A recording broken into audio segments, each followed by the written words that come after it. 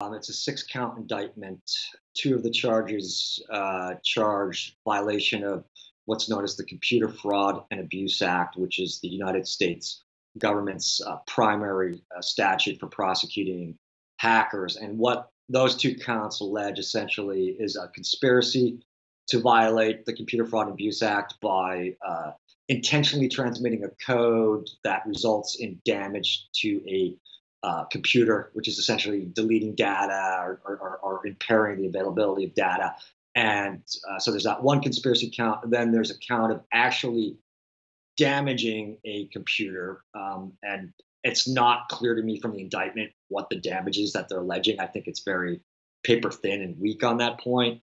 And then there's essentially four other counts of a U.S. statute that was primarily designed to prevent people from selling devices that would allow you to hack, cable services and get free like satellite and cable television. As far as I can tell, this is a fairly novel prosecution under the statute. And what they're saying is that the software that he allegedly wrote is surveillance software.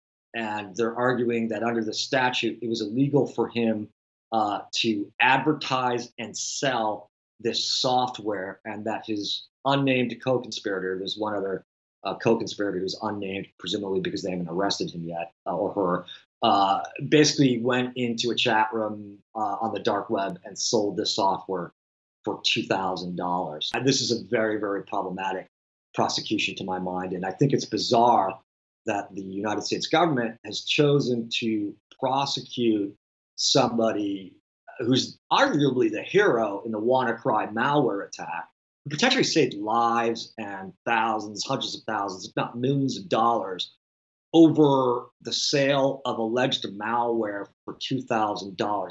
This is just bizarre. It creates a disincentive for anybody in the information security industry to cooperate with the government.